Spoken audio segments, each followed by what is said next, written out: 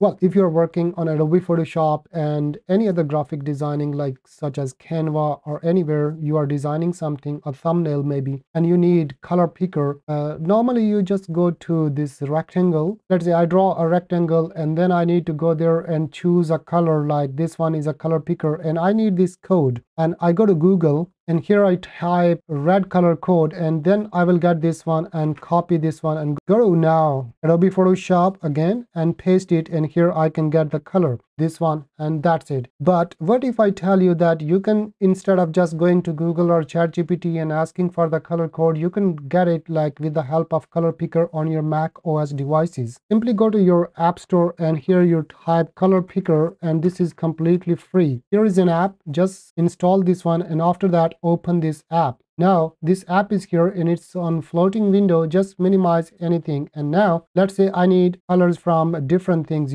like let's say this is a picture and I want this color instead of just other colors. So just I can drag this one, color picker, and here I am on this picture. Now this is a color code, copy this one and go to Adobe Photoshop, and here you just go to colors, and this one color picker is here. Now this one is the same as that color. Let's say I want to get another color, like let's say this yellow color. I can just go to color picker again, this one, I got a code, just Command C, copy, go to this one, and instead of that color I want to choose another color. Here I can paste that code and easily get that color. So this is a very nice tool and completely free. You don't need to pay anything. This is very essential for thumbnail and graphic design. Sometimes you need to go to your Google and ask Google for maybe like green color code, like this, and then you will get the color code. And instead of this one, let's say this is green, and you can just go simply there and choose the dark green or other color codes easily with the help of this color picker, and it works everywhere. Let's say I want to take this color from the bottom here, maybe like this color, and I will get this code, Command C, go to Adobe Photoshop again, go to this one, colors, and Command V, and I got this color from the app. Anywhere on the screen, whatever the color is, you will easily get it. So thank you very much for watching this video,